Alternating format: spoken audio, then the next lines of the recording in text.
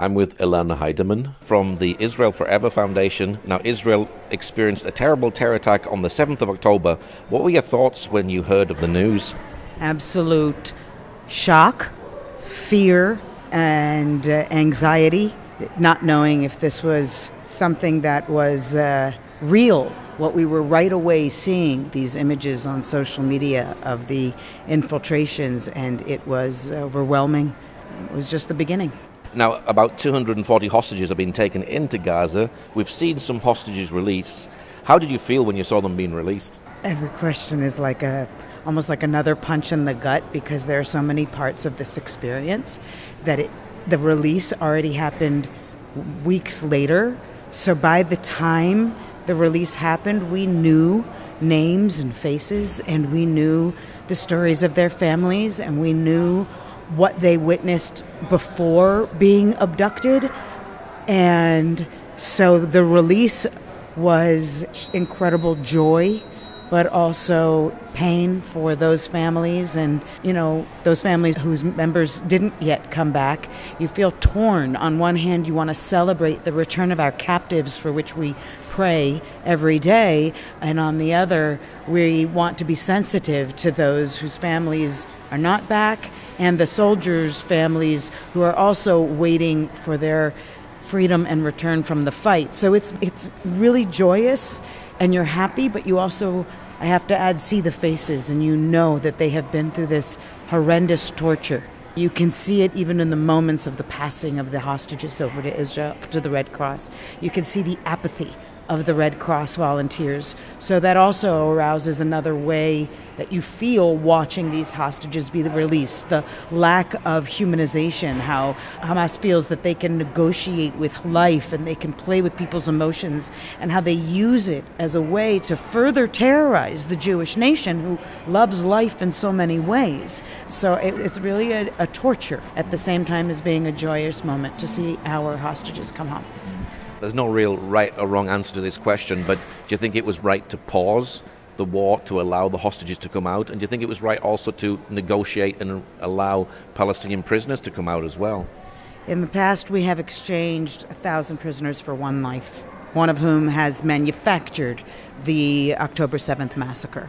So we know the price that gets paid by releasing terrorists. I believe that the deal with the devil that had to be made, and actually being mediated by the devil, with Qatar being involved in the mediation, Egypt doing what they could. I think that Israel ends up in every situation in a no-win scenario. I believe that the terrorists that will have gone free probably will just continue to return to terror. Their families will have received significant funds. And I think that there's no way for us to judge the decisions of the leaders who are put in these awful positions when international organizations stand by, do not help, do not aid Israel's justice in these scenarios. Do you think they will get all the hostages back? I can only pray that they will. Do I think that we will procure at least the bodies? We know that many have already been executed. Will we procure the bodies later on? That's always a determination. But then again, we get deterred by wars that keep coming at us. And you asked before if I agree that was the pause worthy. Israel right now is in a position where we have to show our strength and our willingness to stand up for justice and freedom of the Jewish state. And the pause was a way of demonstrating the immense values on which Israel stands, however religious you are and whatever religion you are. So I think the pause was necessary. Do I think that the return to war was necessary? Absolutely. To remind them that the pause was a gift, and we're going to get the rest of our hostages back no matter what. Whether or not Hamas and their local civilian supporters are going to take our people's lives into their own hands, we can't know. We know nothing about the Bibas family. It makes no sense that international organizations and child welfare organizations and every movement in the world is not doing anything or saying anything, that there are still women and children being held captive, and we already know the kinds of torture that they've been through. It is something that is beyond imagination. Do you think Israel will have to pay more to get the soldiers back? I'm sure at the end of the day that's a possibility, but I can't predict. I don't know. I just know that there should be, with the goal of not destroying the Gaza people, but destroying Gaza so that the underneath cities of terror can be totally wiped out, and therefore Gaza can be maybe rebuilt with a vision and a life of hope and no hate against Jews. Maybe what will happen is we'll be able to get our soldiers back, but the price won't necessarily be freeing terrorists. It will, unfortunately, be the life of other soldiers. We see our soldiers falling every day, and we know that they are fighting one of the ugliest and most immoral enemies that has existed in many, many generations of human life. Can we believe the numbers that we're hearing of the Palestinians that are being killed? Not even one of them. And is Israel committing genocide in Gaza? Not even one of those numbers can be accepted as accurate. Not even one single detail that is proposed as fact can be accepted by the pro-Palestinian Hamas supporting genocide attempt against Israel as the Jewish state and the Jewish people around the world. The calls for the death of Jews are real. The most important way to fight them is for people who are not Jewish, who are supporters of human rights for the world's most ancient people, that we should be able to band together and drown out the voices that are supporting this type of terror and hate. So every single number that is released, every video that is released, it is manufactured in order to arouse empathy for the civilians, but the problem is that there are none. There are very few, at least we should say, where they are just pure civilians. You know, we don't like to compare the current situation to the Holocaust, but if you look at 1,000 years of anti-Semitic activity, we see that it is civilians who often take things into their own hands. We know that one of the hostages ran and then was actually captured by civilians. We know that civilian children went in and tortured and beat the Jewish hostage children. We know that the Hamas drugged the hostages when they were being released so that they would look happy. And we know that everything is manufactured in order to make other people ignite the spark inside of them of, oh, yeah, it makes sense because, you know, the Jews are awful. And at the end of the day, nothing about Hamas can be believed because it is all about the destruction of the Jewish people. The biblical story happening in our time is being manufactured through social media and lies and fabricated numbers and fabricated information. And the only way to stop it is if common people get involved. How has the Israel Forever Foundation been working during this time of war? We have been involved in literally every possible stream of engagement. Not only have we raised funds for tactical needs of a few army units, we have also provided community security in a few communities throughout the country. We have done a campaign which was Al Ha'esh Mitachat Esh, on the fire, under the fire, for the displaced families to be able to receive a Kabbalat Shabbat barbecue, lifting their spirits. We have even for Hanukkah with Maccabiah World Union a candle lighting where we'll be running a healing arts activity with 2 communities that have been displaced to Kfar Maccabiah.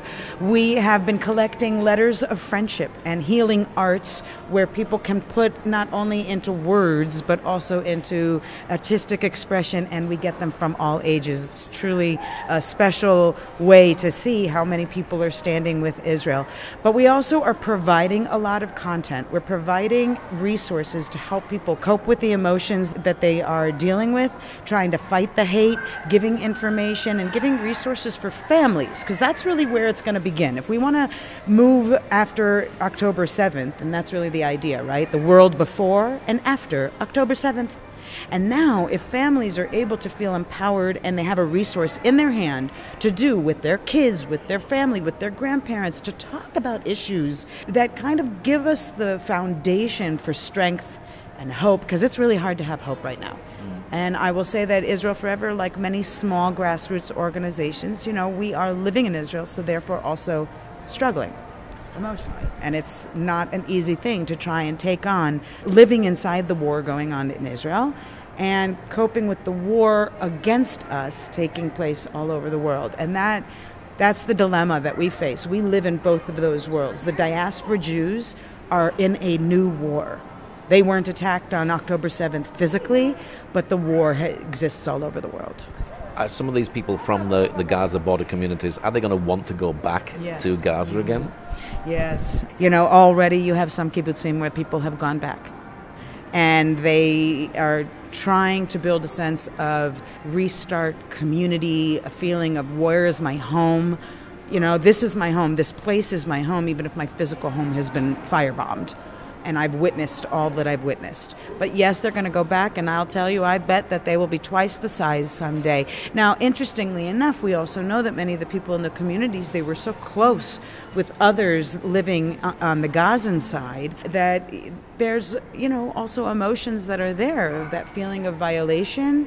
Do I go back? Will my relationships return? There's a conflict that's going on for some of those people in terms of how they relate to not only the massacre, but what's happening in Gaza. And that's really a test of a human empathy that we have. Many of them, if they go back, they'll have lost loved ones there. Yeah, well, they've lost loved ones there. You have many orphaned children, and they will probably go to stay with family, maybe outside, but I imagine in decades to come, you will continue to see the emphasis and connection with these kibbutzim. I think there's a great potential to actually learn about the values of a kibbutz and why the violation that Hamas committed was not just sexual and it wasn't just political. It was also a violation of human values. This gorgeous life of peace and agriculture and communality amongst their neighbors. It's truly a violation of everything we hold sacred. Tell us about SOS Mum. Oh, well, as a mom myself, SOS Mom became a component of our programming that we provided to moms who wanted to sustain their spirit and lift their lives as Jewish moms in the home. And it was launched actually just this past summer, and then here we are under war with a lot of Jewish moms suffering, a unique style of what it is to survive as a Jew today. So both Jewish moms in the diaspora and Jewish moms in Israel. So SOS Mom is our effort to try and give them a little bit of empowerment and strength through the collectivity that we share as moms. It's not easy. The kids are coping in very different ways, each of them. There's a lot of obsession with wanting to know more, but the other is where they don't want to know anything, or they don't want to talk about it. So parents are finding themselves in, and teachers as well, are finding themselves in a unique situation of how much do we discuss? How do I as a mom cope with the fact that my kids are back in school? They're trying to give them a sense of routine. So the war isn't really a part of it because the bombs aren't falling on us as often anymore. Right? We hear them in the mountains where we live, but they're not falling on us anymore, so they're allowed to get back into some semblance of reality. But the parents, the moms, we still have to cope with the emotionalism of more hostages still there, more soldiers still being in the field. We have to cope with all of that. And so SOS Mom is just a way that we can, one post at a time, try to make a difference and give people a little strength. It must be very difficult for mothers and for fathers as well to see their sons go off to war at this particular time. Nobody asked for this war. Suddenly it's been brought upon you, and we were in sort of I wouldn't say a peaceful time, but then suddenly you've been thrust into a war, and some of them will be fighting in Gaza, and some of them won't come back. In my moshav, we have many families where 2 or 3 of their children are serving at the same time because of the wide number of reservists. You also have some of the fathers being not at home for many days at a time, and you feel that amongst the society it is everywhere. Everywhere you go there are less men, but also the younger soldiers are not wandering around as often we've seen because they have all been activated and on different bases preparing and working on how to make this a successful war to its end. So the parents feel that there is certainly a purpose, a unified purpose. I think there's a lot of unity amongst the population of Israel. Certainly the political divisions exist, but everyone is trying to, while our sons and daughters are in battle, everyone is trying to overcome that to a certain extent. It's also out of comfort for every family knows somebody who's fallen. Every family is connected because all of their children are serving. And I can say, as an Olas, an American who's moved to Israel, and my kids are here, but I don't have any soldiers in my family. So my friends' kids become like the people that we pray for. And I think that that's something also throughout the diaspora world. Other ways that we can make a difference is not only to pray for our soldiers, but to pray for the strength of our soldiers' families. We actually have a project even with, for Hanukkah, we often feature organizations that are deserving of shining a light on them and the incredible work they're doing here in Israel. And one of them is an organization about girlfriends of the IDF. Because you never think about it. If they're just a girlfriend, they aren't even notified if the soldier falls. There's nothing. There's no connection. So this organization provides aid to girlfriends of the IDF. And then there's the others who are, newly, many soldiers are getting married. They're coming off of base, getting married, turning around and going on to base. And you think about why. What is that Jewish love of life that this is what we're doing, that this is how we are saying we are going to overcome the fear even of being a parent of a soldier and say we are going to believe, we're going to keep our hope, we are not Jews with trembling knees, and we're going to fight this until the end, and hopefully this generation's enemy might be able to disappear. What do you think should happen to Gaza next once all this is over? Oh, well, that's, always a loaded question to answer. But I do believe that there needs to be a security buffer between whatever is created. I personally believe that it would be amazing if Israel and other nations invested in a future for these people who have really developed their identity as a Palestinian to be able to either move into a area so that it's not divided between in Samaria along the Jordanian border where they can be with families, because there's always been an issue of questioning the divide of families. But I also think that it could be a place where terror and education could be rooted out. With the right education efforts, so take it away from the power of UNRWA and all of these organizations who are terror-supporting organizations under the auspices of their Jew hatred. If we reform the education, we have the ability to revive a civilization that actually has respect for and understands not only the Jews, but also Israel's justice. Why was Gaza destroyed? How have we helped make it a potential new world? How can Egypt be a part of it? How can Jordan be a part of it? They have wanted peace with Israel. They had made peace with Israel. And you know what? These people can make peace with Israel as well, and they can stop calling for our destruction. They can stop trying to strip us of our history in Jerusalem and all throughout our ancient homeland. What's your prayer finally for the situation at the moment? My prayer is that our friends around the world join us in the Jewish fight for freedom, justice, and Jewish human rights.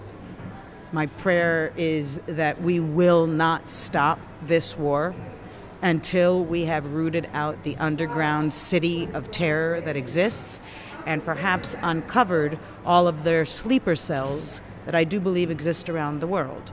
I do not believe the war we're fighting right now is a war of Israel and Gaza. This is a war of the world. And if the world does not wake up, this will be happening everywhere again and again. It is not going to be easy to stop the wave of hate and thirst for blood that is now moving through the streets of London, of every major city in the world, everywhere. And the people who aren't chanting in the streets, they're in their homes and they're on their social media. And there's no way we can counter this. There cannot be a quashing of this thirst for blood, because it is the Jew and it is every generation. This happens again and again. And if this is not somehow a movement started globally to stop the rise of this hateful caliphate, it will take over. What's your website for people who'd like to know more about the work that you're doing? IsraelForever.org. This is Israel Forever Foundation. We are an organization that emphasizes Jewish identity and peoplehood empowerment, and we welcome our friends all over the world to come and understand Israel's history, Jewish identity, and everything that goes into how we can fight this fight by understanding how the lies aren't about just today. They aren't about Israel, but they're rooted in a misunderstanding and a disrespect of the Jew. So don't let the Jew be dehumanized anymore, and Israel Forever is a great place you can come. We actually have a global community of virtual citizens of Israel. And over the years, we've grown to many tens of thousands. And recently, with our friends at the Friends of Zion Museum, we launched a VCI Pilgrim, so that this community would be able to request specific content that is related to how Christians in the world might want to utilize Israel Forever's resources. And I am available to speak to groups, and I provide educational activities and programs and things like that. So we're trying to get everyone in the world who is not only a member of the Jewish nation and therefore a virtual citizen of Israel, but also those who are luckily and blessedly our friends around the world. Okay, Elana, thank you very much. Thank you so much.